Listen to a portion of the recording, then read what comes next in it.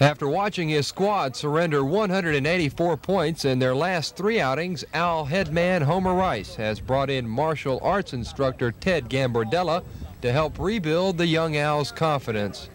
Well, we're trying to improve their mental attitude. We're trying to make them better, more aggressive players by making them less likely to be injured.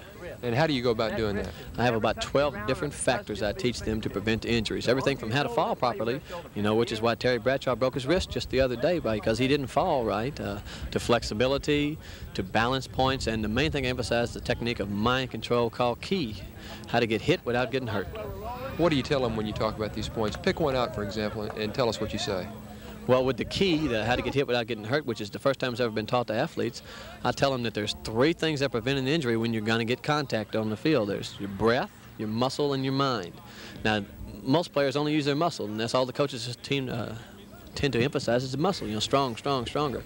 Well, they don't emphasize the breath at all, the proper breathing techniques, which is very oriental in its aspects.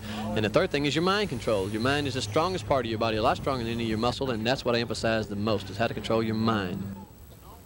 Gambordella feels that most football players have only limited knowledge of the game when it comes to protecting themselves.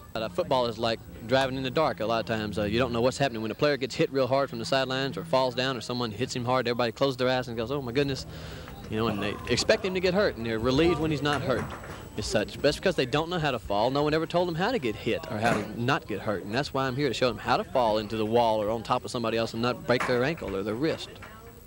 And just how do the Owl football players feel about the karate lessons? I think it's going to really be good from the viewpoint of concentration and flexibility. I think it'll help out, that in addition to our flexibility we already do.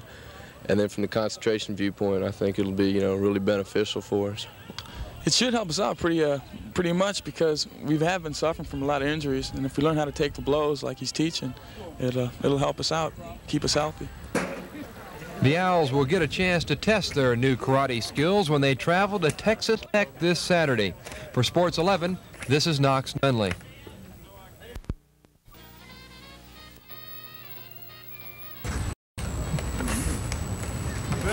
It slices, it dices. Yeah, really. You filming? Yeah.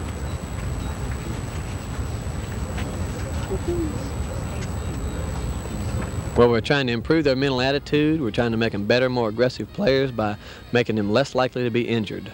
And how do you go about doing that? I have about 12 different factors I teach them to prevent injuries. Everything from how to fall properly, which is why Terry Bradshaw broke his wrist just the other day because he didn't fall